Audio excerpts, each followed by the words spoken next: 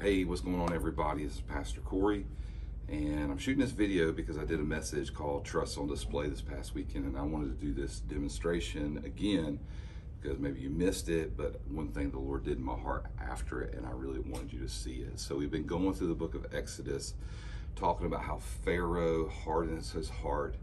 And one time we see in this passage that God actually hardens his heart, and that word harden in the Hebrew is like the physical demonstration of squeezing.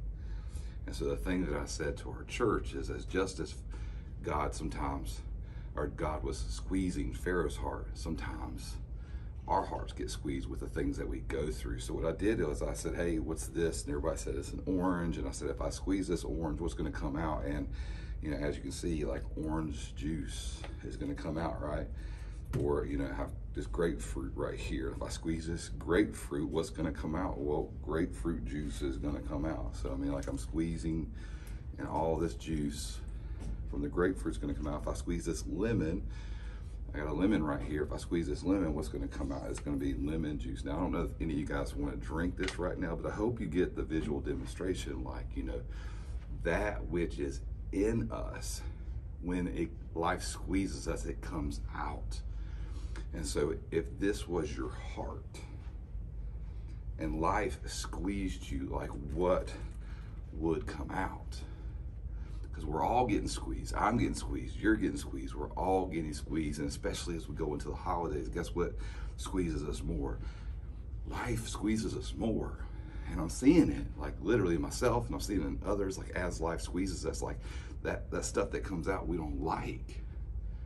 And so what do? And this is where the Lord hit me, is like, okay, so if I squeeze a grapefruit, grapefruit juice comes out. If I squeeze a lemon juice comes out. If I squeeze an orange juice comes out. And if I squeeze your heart, then all this wickedness might come out, this anger, this rage, this bitterness, this brokenness. So here's the thing, like now that your heart has been squeezed out, like what are you gonna fill it back up with?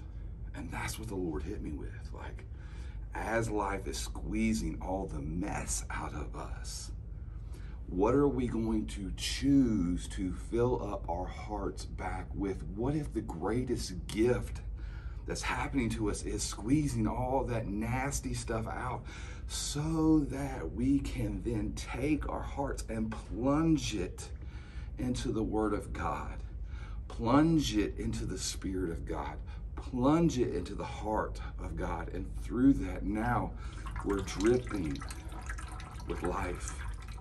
So when life squeezes us, what comes out is life.